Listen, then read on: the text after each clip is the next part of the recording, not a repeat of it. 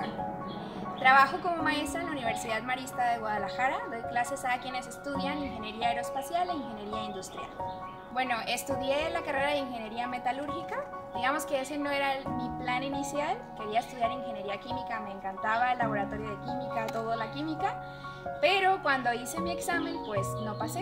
Entonces, en la universidad tenías la oportunidad de estudiar otra carrera y luego, si era afín, podías homologar las materias. Entonces, ese era como mi propósito.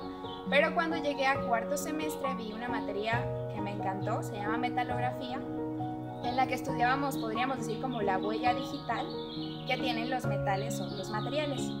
Y como cada huella de cada uno es diferente, tiene una forma que el microscopio es muy distinta y que el hombre puede estudiar, se me hizo tan perfecto como si alguien lo hubiese pintado, que dije, pues si esto que es un ser inerte, que lo hace el hombre, como son las aleaciones, tienen un orden y tienen una misión específica, pues yo estoy creada para una misión mucho más, porque soy un ser racional.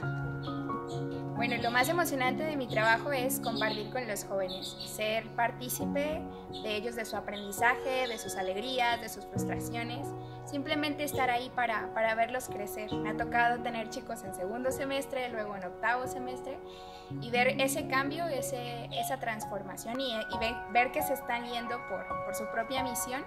Eso la verdad es reconfortante. Bueno, yo me veo haciendo lo mismo que hago ahora, porque me encanta.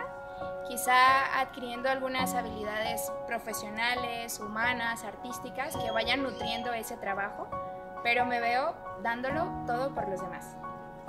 Bueno, es importante que muchas chicas estudiemos en carreras STEM, porque pues ellos nos necesitan.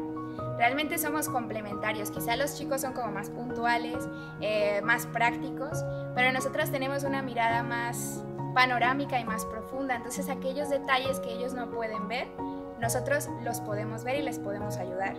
Cuando trabajamos en conjunto sin estarnos peleando, pues realmente los resultados son fantásticos.